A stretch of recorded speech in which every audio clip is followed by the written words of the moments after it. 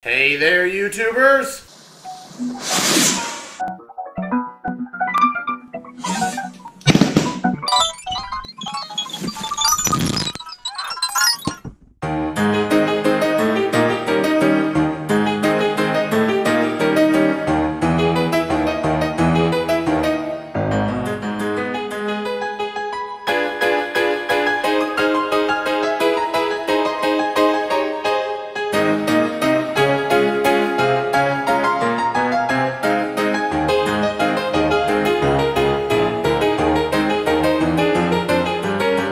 Hi there, Dr. Sheep here. So you're probably pretty confused by the opening skit if you don't have a lot of experience with black holes. However, have no fear. After today, that joke will make a lot of sense.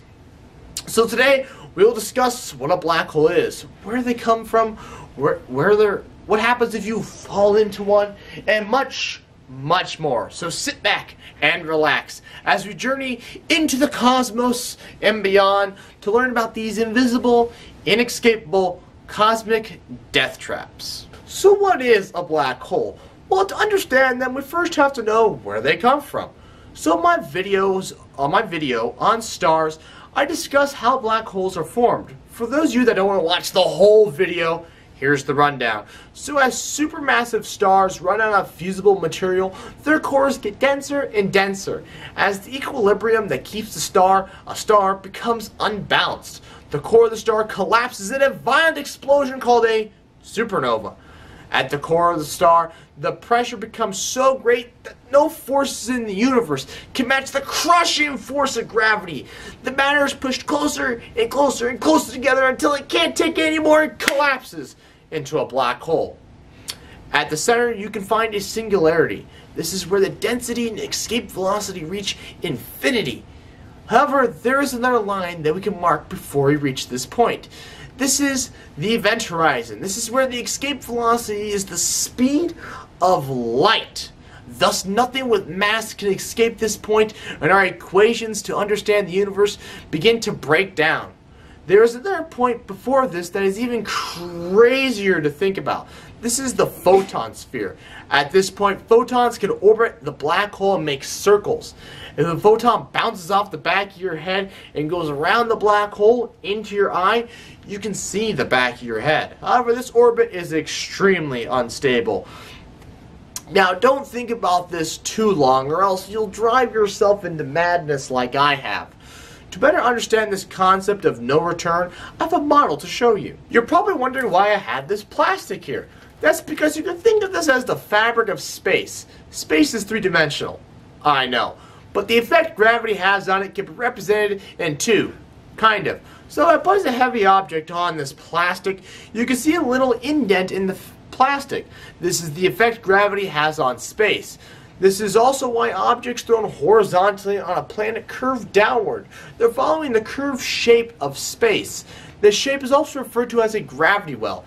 It's mentioned a lot when talking about how to build rockets or single stage to orbit vehicles, but it isn't too important for this subject. Now back to black holes.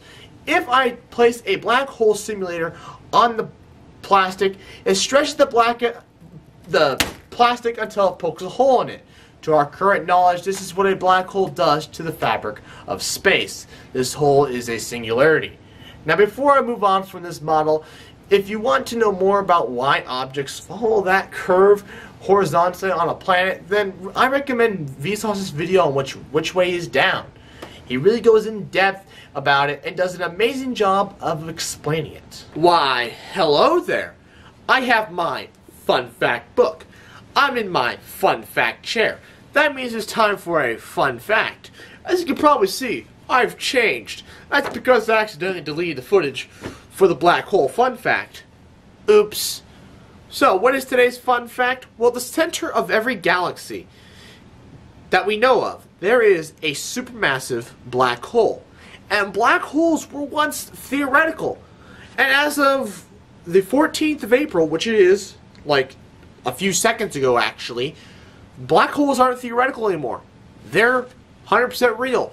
We took a picture of one, even though they absorb all visible light. Isn't that just fascinating? Now, what happens when you fall into a black hole? Yes, I know. There are tons of videos online talking about this. What if you could survive the event horizon? What would you see as you approach the singularity? That's just outlandish and just darn right silly. The closest I'll go is the photon sphere. But I've already explained that. So what would happen as you approach the event horizon? Well, if you went feet first, your feet would start to accelerate faster than your head, which is further away. Now this principle is represented by this equation. F, force, is equal to g, the gravitational constant, which is 6.67 times 10 to the minus 11th, times the mass of object 1 times the mass of object 2, that whole quantity divided by r, the distance between the objects, squared. This equation shows as the distance increases, the force felt decreases, not linearly, but squared. So as the feet accelerate faster than your head, the forces become so great that you're ripped in half. Those halves are ripped in half, and so on and so forth, until you're just a stream of atoms being consumed by the black hole. This process is called, and I'm not joking here, spaghettification. So hopefully that skit at the beginning makes sense now. That's it for what happens to you. You're just atoms.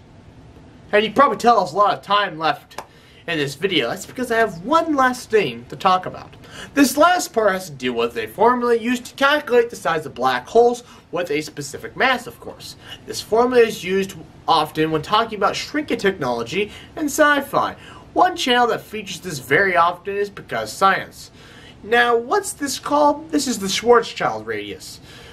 This equation represented as Rg is equal to 2 times g, the gravitational constant, which we discussed earlier, times mass m, and all of that is divided by c, the speed of light, squared. The speed of light is, of course, 299,792,458 meters per second. Using this fun equation, we can learn all kinds of things. For example, how big of a black hole could you make the mass of the Earth, or the Sun, or anything you know the mass for? Now granted, a black hole has to have a set size or is unstable and breaks down to Hawking radiation incredibly quickly. But that's another topic for another video. In the meantime, I would like to thank you all for watching.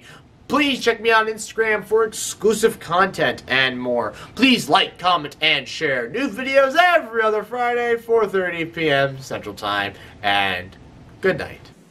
Oh, you're still here? I thought I told you to go home. Oh, you want more? Well then please subscribe and hit the bell icon so you know every time I post. And while you're there, check out the playlist. Oh, you're still not satisfied? Well then check out my Instagram for exclusive content. And if you really want to help me out, you'll stick around for the next 20 seconds to give me that sweet watch time. Bye.